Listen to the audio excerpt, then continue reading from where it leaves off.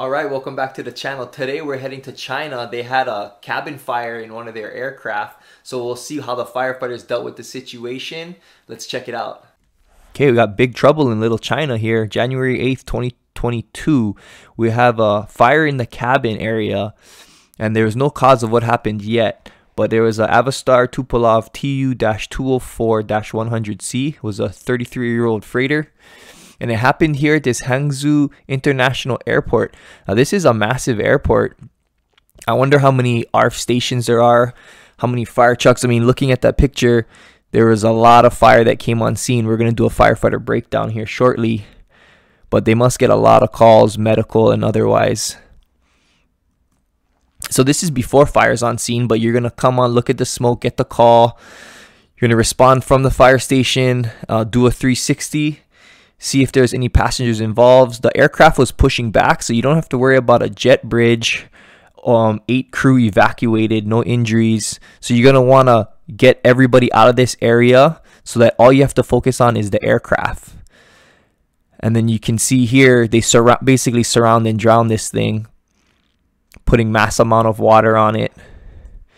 But this is what we would do. We would use our high reach extendable turrets. We would use our thermal imaging camera, see where the heat is, and you can see we probably would try to stay away from the ground streams. Try use more of your high reach extendable turrets and come down from the top, just because you can see a lot of times the driver here doesn't really see exactly where the stream is going, so a lot of times it's either deflecting off the fuselage or going over the top and maybe hitting the trucks on the opposite side or personnel on the ground on the opposite side. So the best would be to go ahead and try to hit it from the top here, because we do have cameras that could see right where the seat is, especially in this situation where the fuselage is opened up already. You would be able to really get down on that fire versus trying to shoot it from the ground, which is a lot more difficult.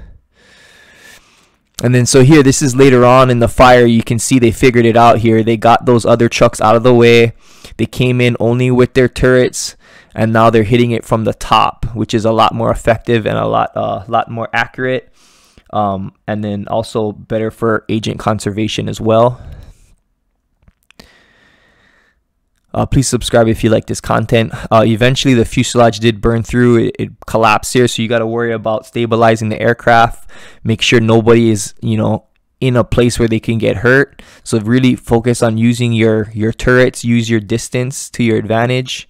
But as the fire is out and as you stabilize the aircraft, eventually you will have to come in and look at what happened here and get inside and do a little bit of overhaul. But they did foam the ground here to make sure that there is no any fuel that could light off, so they made the ground safe, the area safe for firefighters to work around as they move on to the ending part of this fire. And then here it is too. They brought in little stairs here so they could access and I get a better look at the aircraft once the fire was out. All right, so I hope you enjoyed this episode. Please subscribe for more content. This is ARFF. I'm Keone. I'll see you guys next time.